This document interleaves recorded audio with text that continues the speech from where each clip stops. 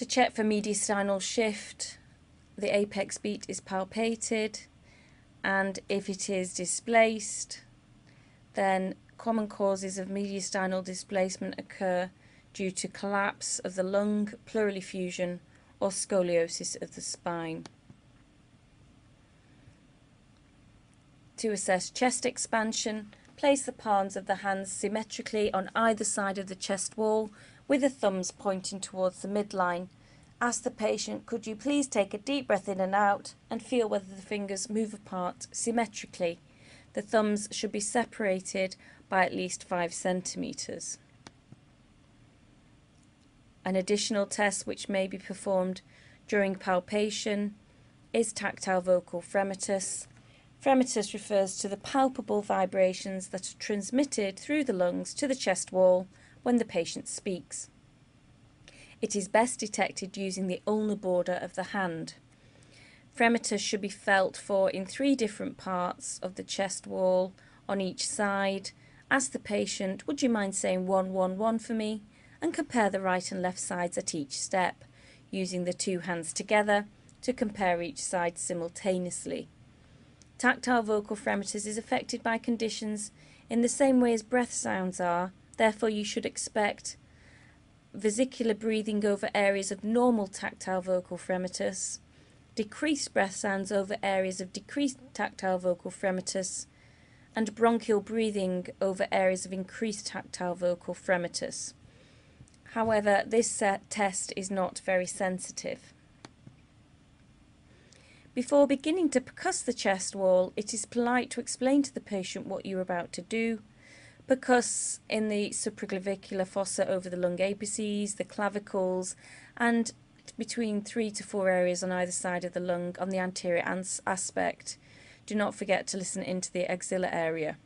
You should expect dullness over the liver and the heart. In emphysema, the liver may be pushed down by the hyperinflated lung, and the area of cardiac dullness may be lost. Do not forget to percuss the axilla and lateral aspects of the chest as previously mentioned. The following percussion notes may occur. The percussion note is resonant over normal lung.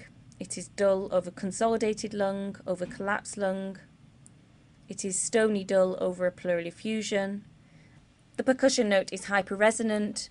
This can be generalized when it signifies lung hyperinflation, or localized when the cause may be a pneumothorax or a large emphysematous bulla.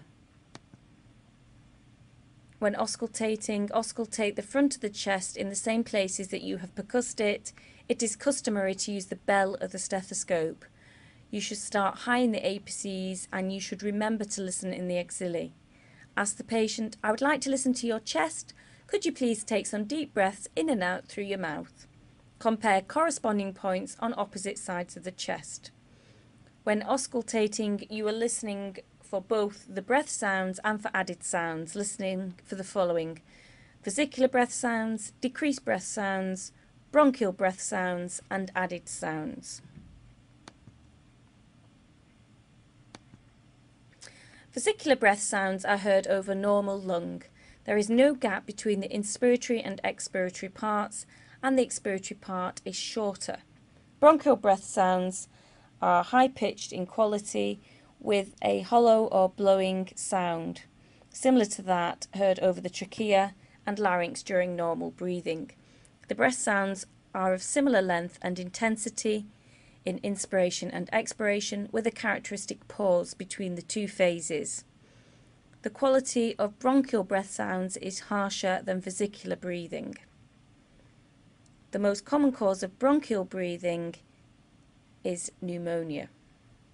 Other less common causes include the top of a pleural effusion. Decreased breath sounds are due to either reduced conduction or reduced airflow. The causes are listed on the slide. Crackles or crepitations are non-musical, intermittent sounds created when alveoli and small airways open or close during respiration. Note when the crackles occur within the respiratory cycle. Early inspiratory crackles suggest small airways disease and can occur in bronchiolitis. In pulmonary edema, crackles occur in mid-inspiration. Fine late inspiratory crackles, which sound similar to rubbing hair between your fingers, are characteristic of pulmonary fibrosis. Bronchiectasis causes crackles throughout inspiration and expiration. Wheezes have a musical quality and imply airway narrowing and should be timed in relation to the respiratory cycle.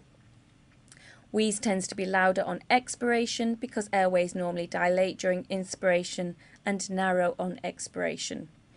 Wheezes usually occur in expiration and indicate narrowing of an airway. The smaller the airway, the higher the pitch of the wheeze. A high-pitched polyphonic wheeze occurs in asthma and COPD, but is a poor guide to the severity of airflow obstruction. In severe airways obstruction, wheeze may be absent because of reduced airflow, producing a silent chest. A pleural rub is a creaking sound similar to that produced by bending stiff leather or treading on fresh snow. It is produced when inflamed parietal and visceral pleurae move over one another. It is best heard with the stethoscope diaphragm. It may be heard only on deep breathing at the end of inspiration and the beginning of expiration. A pleural rub is usually associated with pleuritic pain and may be heard over areas of inflamed pleura in pulmonary infarction, pneumonia or vasculitis.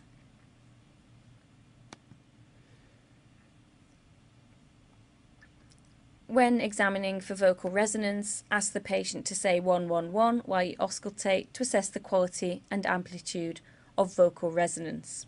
Place the stethoscope in all the areas you auscultated previously and listen to see whether vocal resonance is normal, decreased or increased. Vocal resonance is the speaking equivalent of the breath sounds and can be used to confirm what you suspected on auscultation. Therefore, you should expect normal vocal resonance over areas of vesicular breathing, decreased vocal resonance over areas of decreased breath sounds, such as over a pleural effusion or an area of collapse, increased vocal resonance over an area of consolidated lung. Whispering petriloquy is the increased quality and loudness of whispers that are heard with a stethoscope over an area of lung consolidation.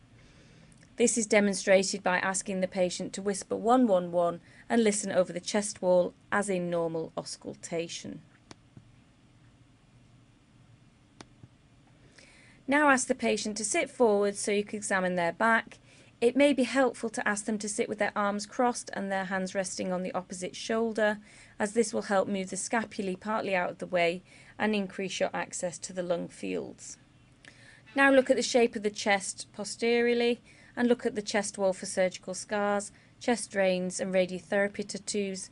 Check for intercostal recession and whether the movement of the chest is symmetrical. Assess chest expansion at 2 levels on the back of the chest. Assess chest expansion by placing the palms of the hands symmetrically on either side of the chest wall with the thumbs pointing towards the midline. Ask the patient, could you please take deep breaths in and out and feel whether the fingers move apart symmetrically. The thumbs should separate by at least 5 centimeters.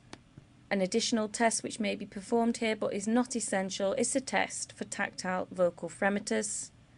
Fremitus should be felt for in 4 different areas as seen in the picture on the posterior chest wall. Ask the patient, would you mind saying 111 for me, and compare the right and left sides at each step using the 2 hands together. Tactile vocal fremitus is affected by conditions in the same way as breath sounds are. Therefore, as before, you should expect vesicular breathing over areas of normal tactile vocal fremitus, decreased breath sounds over areas of decreased tactile vocal fremitus, and bronchial breathing over areas of increased tactile vocal fremitus.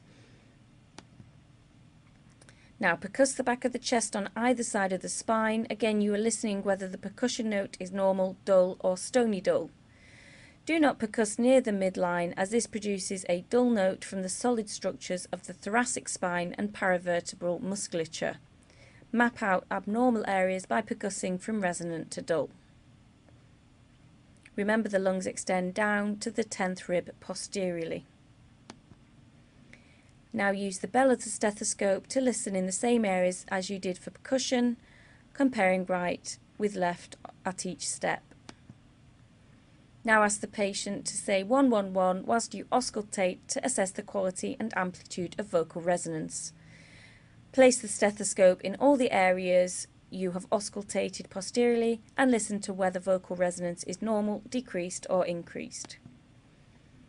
Whispering practiloquy is assessed on the posterior chest by asking the patient to whisper 111 and listen over the posterior chest wall as in normal auscultation.